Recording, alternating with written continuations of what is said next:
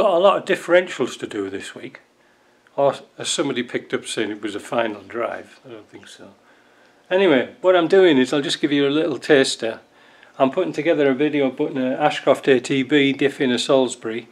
That's turning out to be interesting.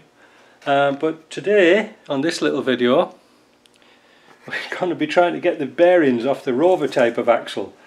It is a bit of a problem because there's actually two sizes. This is, if you can remember, the hole in the casing here was slack, where the pin goes through, where this pin goes in, it was all loose. So they sent me another diff, but unfortunately it's a 10 spline metric. How do you tell the two apart? Well, on the casing over there, if the bolts are marked 8.8, it's a metric 10 spline. Otherwise it's an imperial size, inch size.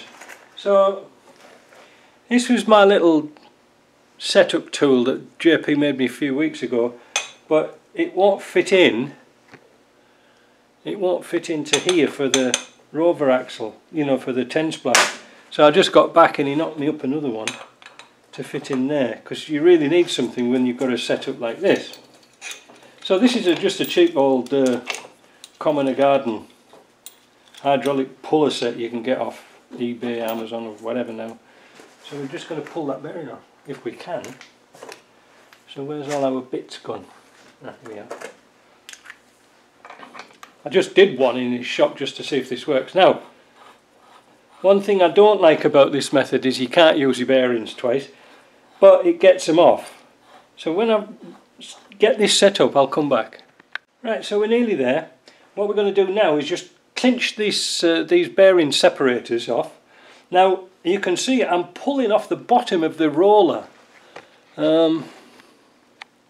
which isn't really sort of good, but these bearings come with a little tiny cutout underneath these housings, so you can put like a fork, but I've broke more forks trying to get them out than this, so because these are scrap bearings it's worth doing. So cover your ears. I'm just going to put this, tighten up these bolts.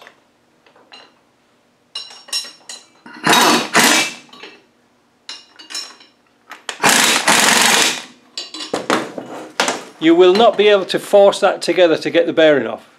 Alright, you won't be able to do it, it's impossible. It's just impossible. So let's see how we can go. So we're going to take up the slack with the machine. You see, we put a little dimple in the middle, here and here, so that the dimple of this shaft will not slip off. You put your safety glasses on, or your safety socks, or whatever you want to put on. Like I say, you are going to... Oh, look at that! It's moved already. Didn't the other one we took off? It went bang. So that's coming off, look. There we go. Now the only downside about this little tool is that it runs out of stroke. It's a little hydraulic cylinder. It's just like a little hydraulic press. So that well, it is tight, but it's a 10-ton hydraulic press. So you turn the top, and it forces oil, or in this case grease, onto the top of this piston and forces it down. So now we have to back it off again. We'll just tighten it up a wee bit because now it's going to slack. Ah, that's better. There we go. And she's off. There we go. We can put that back in the box. There's the old bearing. Easy. Well, like you said, the Land Rover only put two little cutouts here and here. Well, I've had bearings, you know, even when we've used this tool here, I had to warm up the bearing and then it goes bang. So be careful of that. Now, the next thing we're going to say is that these, a 10 spline, can you put the 24 spline in? Well, let's find out. And the answer is... no. Oh, damn it. It won't fit. I've never done these before. I've never done this before, so you know, just sort of bear with me a little bit. Just let me go and get my vernier. So here we go. Let's zero our machine in here. I wonder if we do it in inches. I wonder if they're done in inches these. 42.9.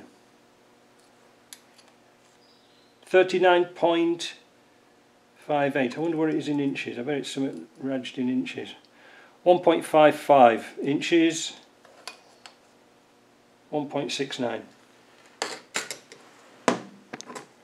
So, can you convert them? I don't know. I don't think so. So that is still kaput. I mean, who wants 10 spline ones? Also, the condition inside here isn't fantastic. It's a bit gritty compared to, oh, you can't see, compared to this one's pretty much better. So, back to the drawing board. See ya.